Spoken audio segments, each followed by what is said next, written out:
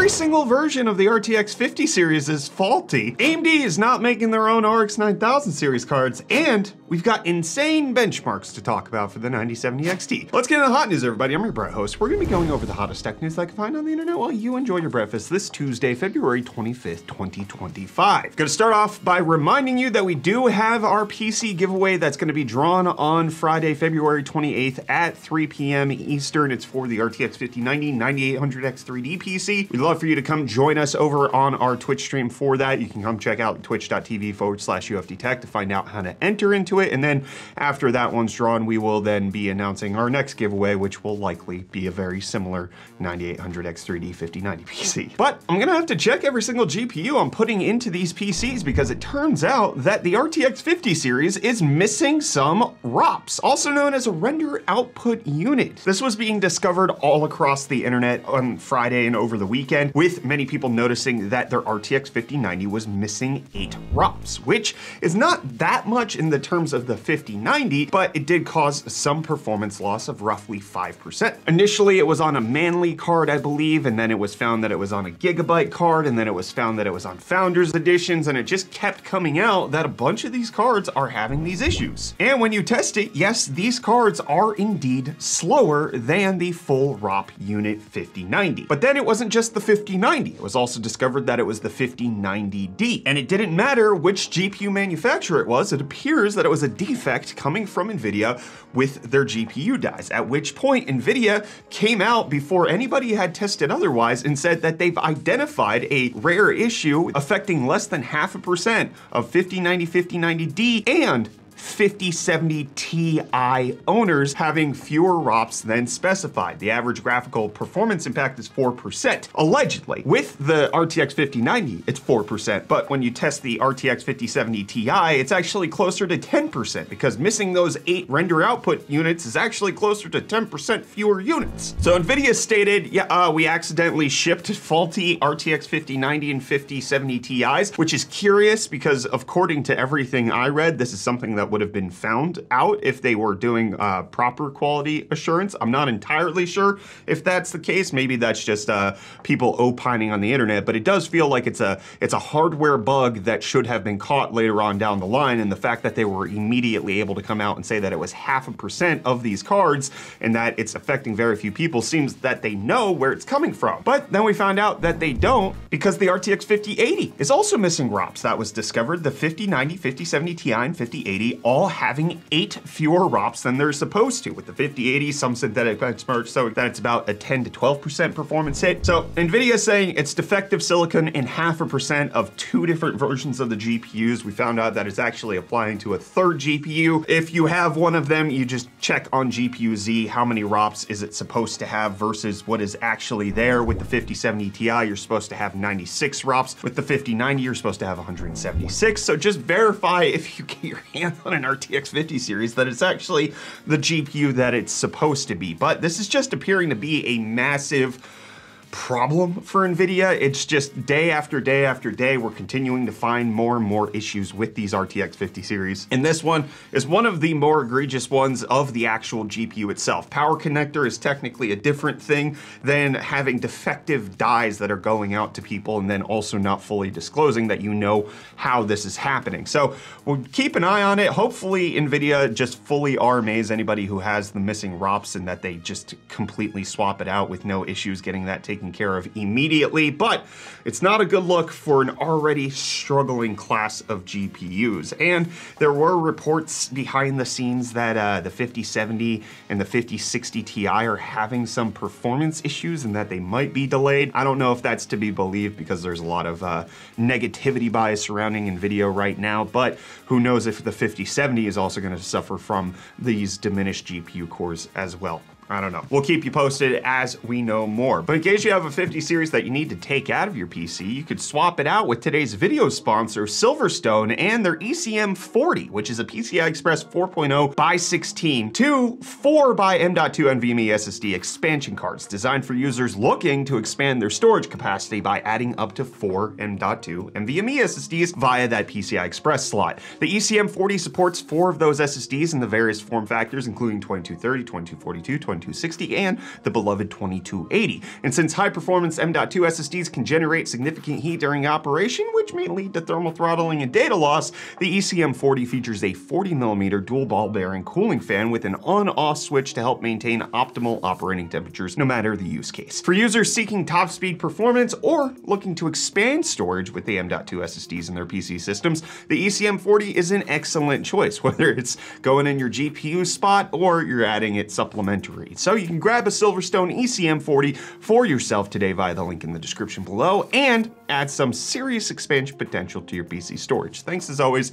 to Silverstone for sponsoring today's video. But while Silverstone wants you to invest in your PC storage, it looks like Apple wants to invest into the US economy, with them committing their largest amount ever to the US over the next 4 years. They're saying that they're planning on spending $500 billion to a wide range of initiatives, including chip manufacturing, research and development, worker training, about 20,000 jobs over that 4-year span, as well as building a 250,000 square foot server manufacturing facility in Houston. And they're planning to double their US Advanced Manufacturing Fund. That makes it so that advanced manufacturing and skills development happens here in the United States. Obviously, there's probably some political motivation behind all of this, but it's also just a commitment of Apple to continue to invest in workers here domestically where they're from, but then also potentially come out with better products in the future. Maybe. But maybe Reece can save us $500 billion somehow with UFD Deals. It'd be cool if that happened. Yo, welcome back to UFD Deals, bringing the hottest tech deals out on the internet. Happy Tuesday, everyone. Hope you guys had a good weekend. And hey, let's jump straight into the deals today with this Yeston Sucker YT120. With these ARGB case fans available in a 3-pack for only $34.90, making it $25 off. But then next up, we have the Logitech G Pro wireless gaming mouse going for a very nice price of $69.49, making it $60.50 off. And then lastly today, we have this Acer Predator 27-inch 1440p 240 OLED gaming monitor, which you can pick up for only $499.99, making it $400 off. I love seeing OLED prices come down because I really want one. It's my next big upgrade, and they are stupid expensive in South Africa still. So I'm hoping we see prices go down too. Keep your fingers crossed for me, please, please. And hey, with that, the deals are done. You can find these and more linked in the video description down below.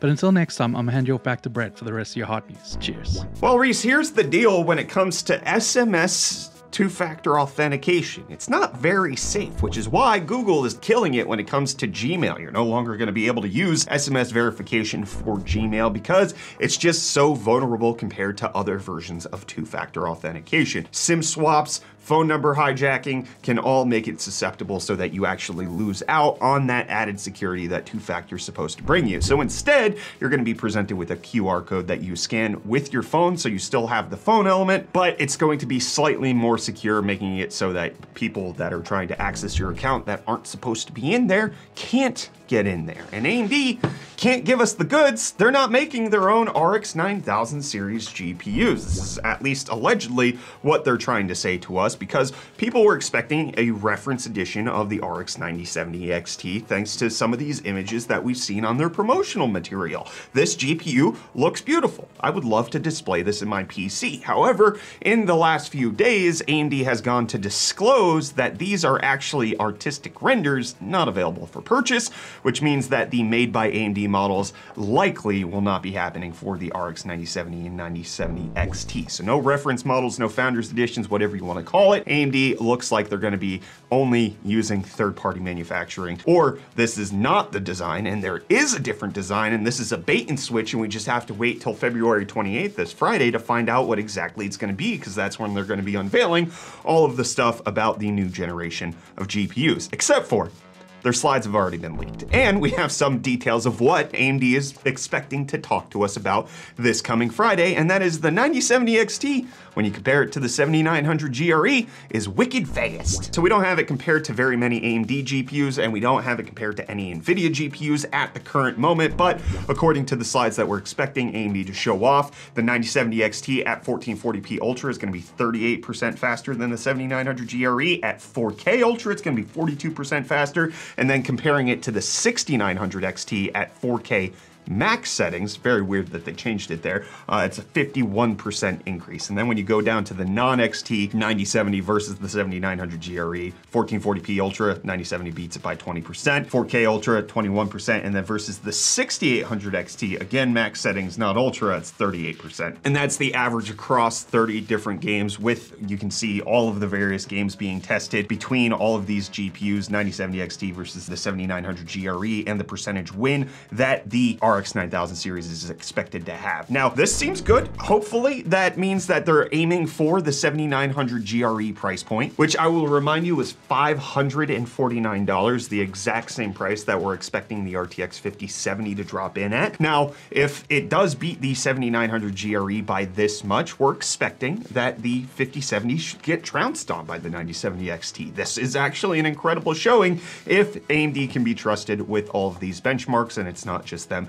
stacking the deck. One for one, dollar for dollar, 9070 XT versus a 5070 at the same price. Looks like the 9070 XT is going to take home the win, except for we have a Geekbench 6 result showing that the 5070 is faster, at least in this one synthetic benchmark. Now, obviously, this doesn't mean anything in terms of gaming, but it is just curious that there are oddities happening here where it appears that a reviewer got their hands on the 9070 XT, 5070 at the same time. They uploaded both scores, and it looks like the 5070 is just ever so slightly faster than the 9070 XT. Again, don't take that for meaning a whole lot. Benchmarks are likely to be provided with more context by AMD this coming Friday, and then we're expecting the reviews on the 5070 and the 9000 series to come out next week prior to the sales that are happening next week. Again, just as a reminder, just be kind to your friendly tech reviewer, okay? They're going through a lot right now. They've had so much content to deal with, so many different cards coming in, so many companies wanting their videos to go out when the embargo lifts, and it's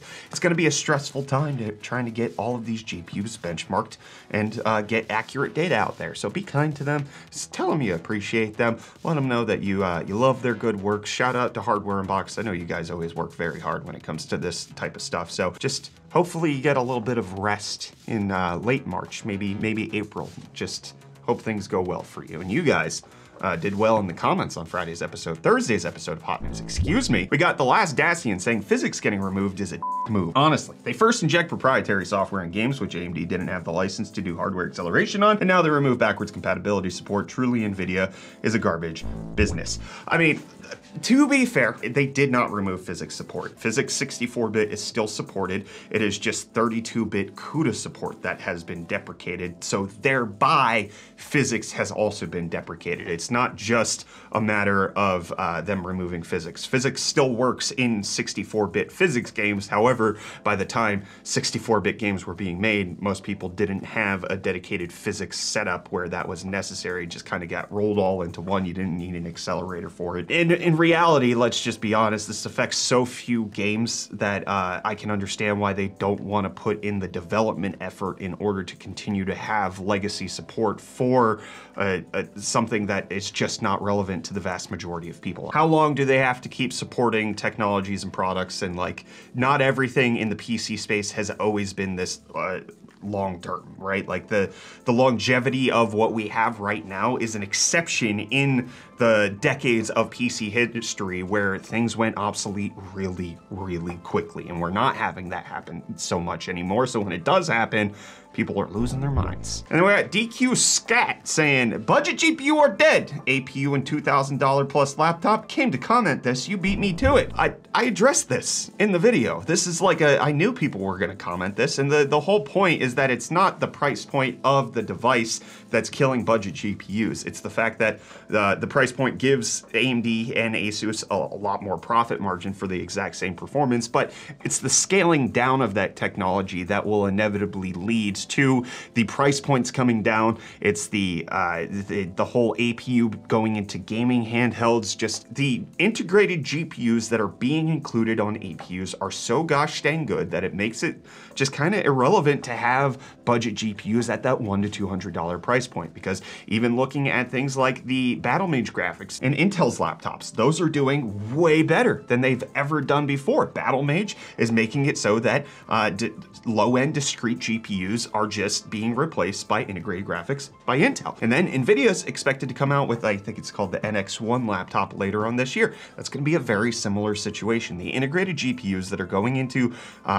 different things. Yes, the Strix Halo is the Halo product, so it's going to be the most expensive. But when you start scaling down, going from 40 compute units down to something like 12 to 20, we're going to start seeing more reasonably priced products that just kind of eliminate that market segment, as far as I'm aware, which has already been happening. It's not like I'm saying something and I'm predicting the future. I'm saying something because that market segment's already been dissolved. Like none of these companies are selling GPUs under 200 bucks, besides like a GTX 1030 or a GT 710, which have been around for ages. And then OG Benchmark saying, I love the appreciation for 9 to 5 schedule. It's hard to do these days and it's easy to let work creep into every corner. Keep it up. I mean, this is something that I've really tried to establish from the very beginning of what we've done here at UFD Tech. I mean, when I started the channel, which, forgot to mention, today's the 10-year anniversary of UFD Tech, by the way. The first video got uploaded 10 years ago today. But anyways, when that happened, I had 2 kids already. My work and my life were already kind of balanced at that point. And so with YouTube eventually becoming my work, it's just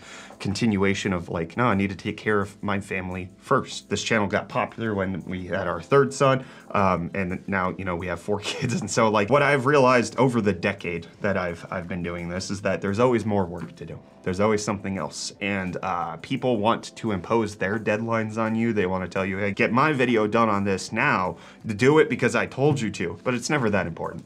It's never that big of a deal. We're talking about things that play video games, okay? You can wait an extra day, all right? I'm gonna go spend time with my family. That's my idea. And then Domic saying, no Wednesday episode, no Friday episode. I'm worried.